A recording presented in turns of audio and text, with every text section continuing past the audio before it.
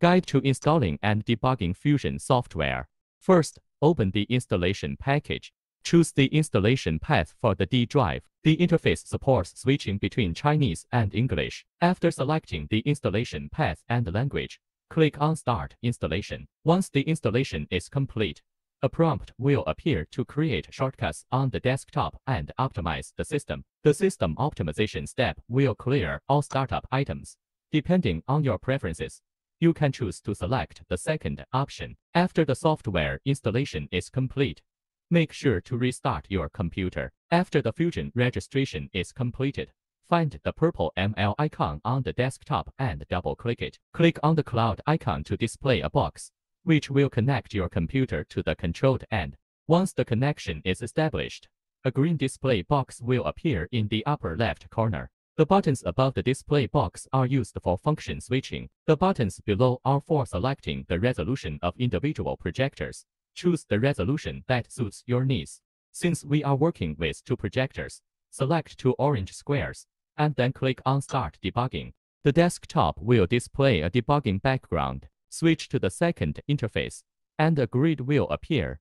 You need to observe the number of fusion bands overlapping between the 2 projectors. The following options are used to adjust the number of fusion bands for the vertical projector alignment. The options below are used to adjust the fusion band's vertical alignment. The sliding button can hide one of the fusion screens. During debugging, ensure that the blue grids of both projectors completely overlap. Move on to the next setting interface. In this interface, you can choose the anchor point for Fusion software and adjust the speed.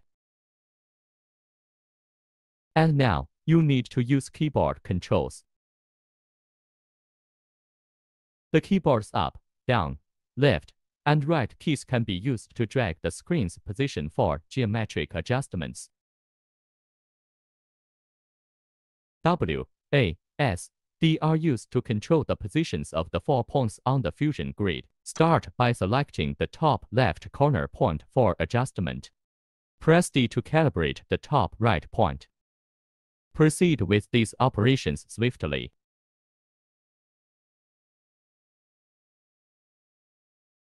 On the Windows side, there are shortcuts available. You can directly switch between debugging windows using these shortcuts.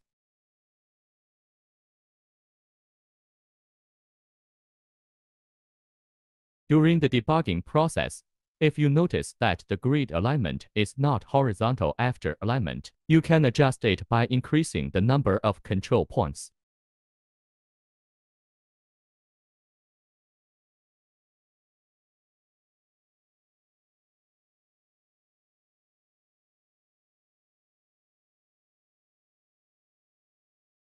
This will align the entire grid.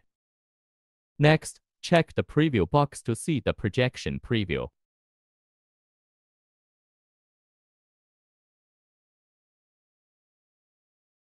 After alignment, you need to adjust the color difference in the fusion bands. Above, you can adjust the overall color of the image. You can also select RGB sync to fine-tune the color difference in the fusion bands.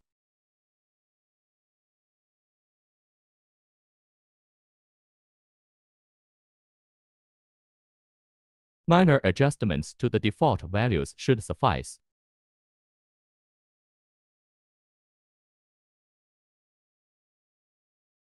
Now, move on to the next interface.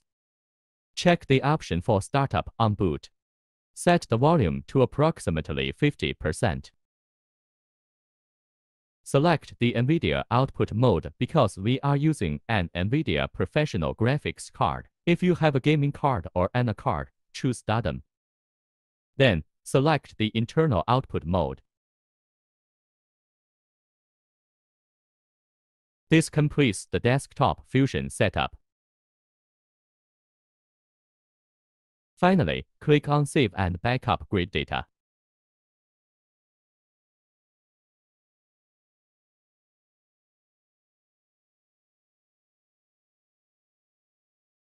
The debugging process concludes here.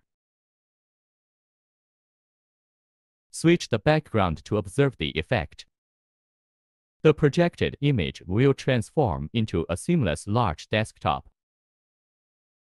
Now, let's discuss data backup. Click on the button in the upper right corner to back up grid data. Locate the folder labeled bins inside the Fusion software. Backup the two files with the extensions CFG and DAT.